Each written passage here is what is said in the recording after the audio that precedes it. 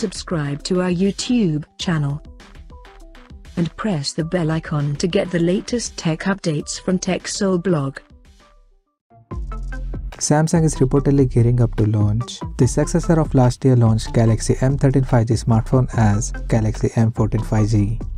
And before the official launch, the upcoming smartphone renders and key specification has surfaced online by the Tech Outlook. According to leak renders and rumors, the upcoming Galaxy M14 5G smartphone will feature a flat 6.5-inch HD Plus display with a water drop notch at the top center that will carry an 8-megapixel selfie shooter. The rear panel of the phone looks to have a triple camera setup at the top left corner that will house one 48-megapixel main camera along with a 8-megapixel ultra-wide-angle lens plus 2-megapixel depth sensor. Under the hood, the phone is reported to come powered by Exynos 1330 chipset, paired with Mali G68 MP4 GPU.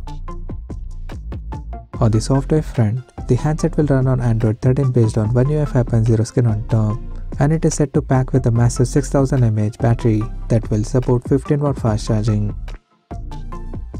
Additionally, the smartphone is seen to have an side-mounted fingerprint sensor for biometric authentication, and it is also suggested to come in navy blue, sky blue, and silver color options. Apart from this, there is no other details of Galaxy M14 5G smartphone has leaked so far, and it is expected to launch by the end of March this year. So as of now, that's all we know about the Galaxy M14 5G smartphone, and we'll come to know more detail about the phone in the coming days. Till then, stay tuned to TechSole Blog YouTube channel for more tech updates. Thanks for watching. We'll see you guys in our next video.